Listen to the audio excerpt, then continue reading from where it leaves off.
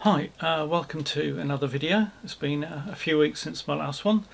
I thought I'd just do a quick one here.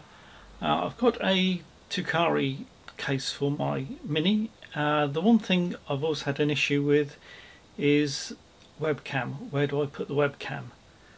And I've had this issue in other enclosures that are mainly plexiglass. So I've made up one here.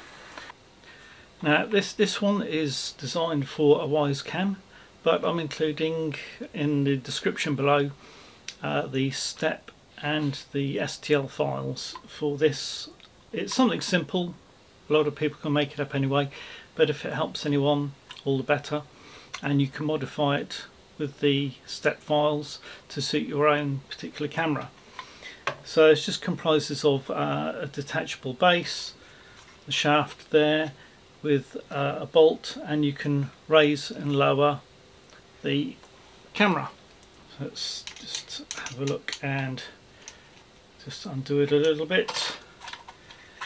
So you can raise and lower it to whatever height you want. It's also easily detachable, just like that, just like a tongue and groove or dovetail I should say, joint there. So nice and easy, and the Wyzecam just slides out.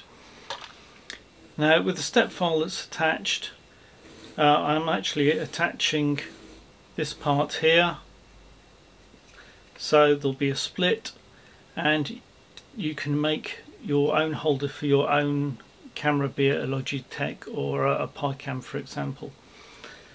So you can attach it to the dovetail and then use this existing part and just slot it on.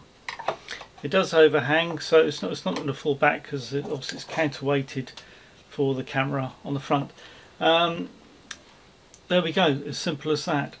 You will need 3 bolts and 3 square nuts, and so for me it's great to have it in the Tukkari enclosure. I can move it around, or if you don't have an enclosure, in the past I have bolted webcam mounts to the sides of the extrusions of the printer.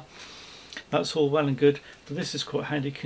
You're free to move it wherever you want and raise it and lower it as much as you want as well.